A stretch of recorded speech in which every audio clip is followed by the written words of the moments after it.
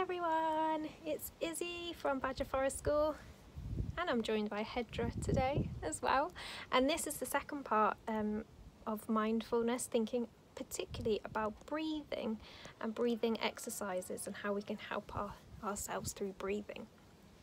So hopefully you looked at last week's video and we discussed a little bit about the importance of breathing, and maybe you even tried some of the activities suggested on there, so either using numbers or shapes to help you with breathing, or maybe you tried the bumblebee breath or the dragon breath. And if you did, how did you get on? Did you find it calmed you down? Or maybe you might have found with the dragon breath it fired you up a little bit, it gave you a little bit of energy. So this week we are going to be exploring a couple of more animals, and Hedra might have to move off my lap, but she's settling down, and also using props as well.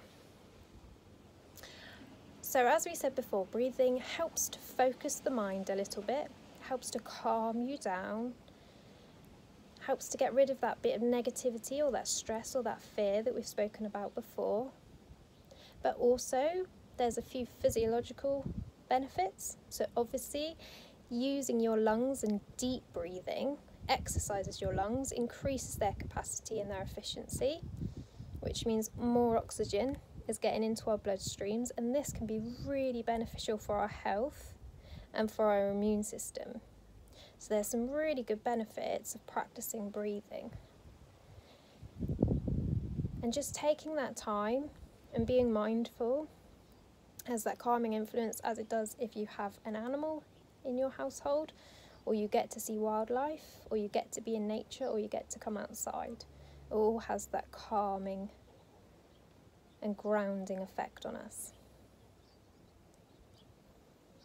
So today I thought we could talk a little bit about props and also a couple other animals, but bringing in some movement as well. So one prop that you can use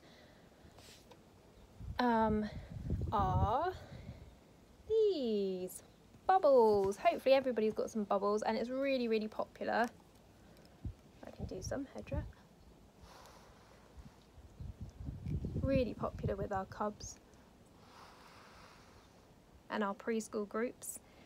But you are mindfully and actively breathing. So if you have some bubbles, maybe give that a go today, or maybe you can make some bubbles, have a little Google and see what you can find. So that's one prop. If you don't have bubbles, you can go and find maybe feathers, or dandelions is another really good one that you can blow. You can even have races with leaves or maybe other materials you find in your house and practice your breathing that way. So another good idea with props is a breathing buddy. Now this can be a little toy. So this is my Freddy the Frog. If you don't have a toy to hand, maybe you could use a stone or a shell or something in your house, maybe like a paperweight. And the idea of a breathing buddy is that you lie down, pop this on your tummy, and you watch it rise and fall as you breathe, and you concentrate on rising and falling, the little breathing buddy, to help you concentrate your breath. So maybe you want to try that too. Thinking about animals and bringing in a bit of movement, you can do the monkey breath. So monkey breath, we're practicing our inhale and exhale, but we're going to bring up our arms, bring up some monkey arms and move our monkey arms. As we breathe in, we bring up our arm, and then as we exhale, drop it down and bring it up our arm and drop it down. So feel like you're a big weight, like you're a bit annoyed as a monkey, so bring it in.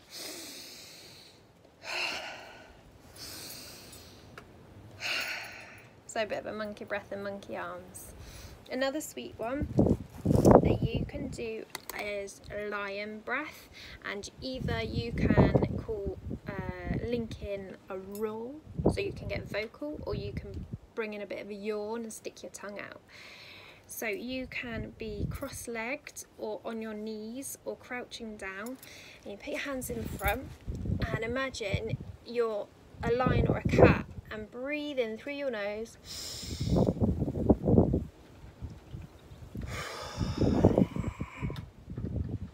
and let your tongue hang out. Ready? Do it again.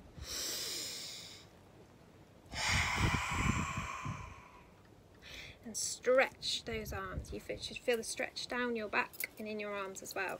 So it's a bit of a lion roar or a lion yawn you can do. Another really lovely one is twisting with our breath. Now it depends what animal you want to choose for this one. Maybe you want to feel a bit like a snake, or maybe there's another animal, let me know. And you breathe in, and as you breathe out you're going to twist.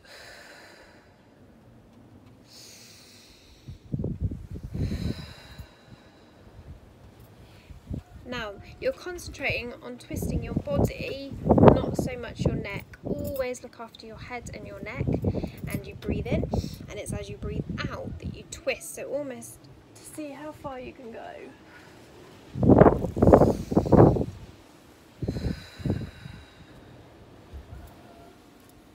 And the final one for today, which is a really sweet one, I'm going to stand up so hopefully you can see me, is incorporating an elephant. And you're a bit of a cheeky elephant because your hands are going to be the trunk, and you're grabbing some water and you're going to squirt the water out and in front of you. So always with movements, breathing in is going up and breathing out is coming down. You can also call this the wood cutter as well, so you can imagine you've got an axe or a piece of wood above your head and you're dropping it down. But I quite like the elephant, the cheeky elephant. So stand up. Hopefully you can see. And you're going to be the cheeky elephant.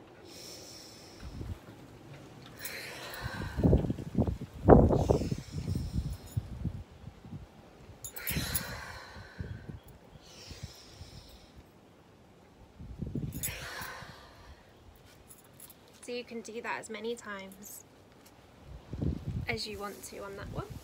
So come down to your knees and bring your hands together at your heart, and let's do one big breath in and out, and close your eyes and just set your intention or your feelings for the day. Just remember, we're being completely non-judgmental here, as we're mindful in the moment.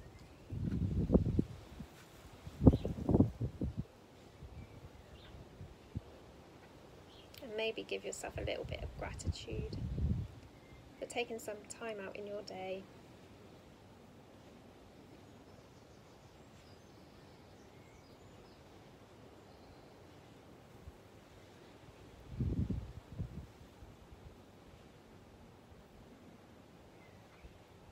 Namaste. See you soon.